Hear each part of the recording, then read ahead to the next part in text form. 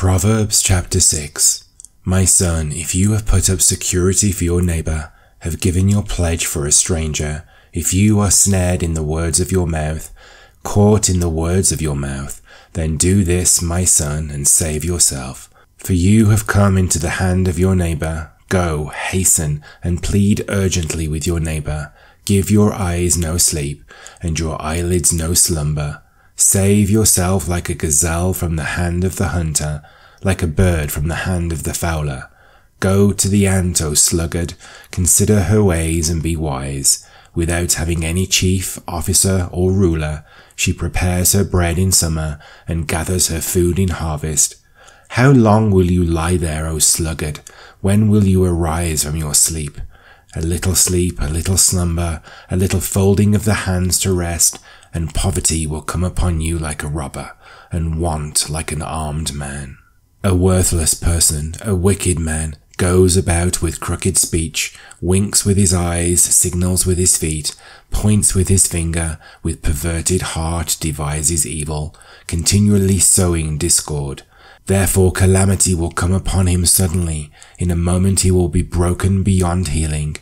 There are 6 things that the Lord hates, 7 that are an abomination to him: haughty eyes, a lying tongue, and hands that shed innocent blood, a heart that devises wicked plans, feet that make haste to run to evil, a false witness who breathes out lies, and one who sows discord among brothers.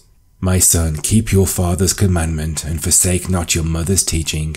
Bind them on your heart always, tie them around your neck.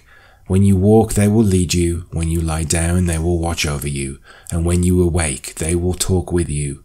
For the commandment is a lamp, and the teaching of a light, and the reproofs of discipline are the way of life, to preserve you from the evil woman, from the smooth tongue of the adulteress. Do not desire her beauty in your heart, and do not let her capture you with her eyelashes. For the price of a prostitute is only a loaf of bread, but a married woman hunts down a precious life. Can a man carry fire next to his chest, and his clothes not be burned? Or can one walk on hot coals, and his feet not be scorched? So is he who goes into his neighbor's wife. None who touches her will go unpunished. People do not despise a thief if he steals, to satisfy his appetite when he is hungry. But if he is caught, he will pay 7-fold.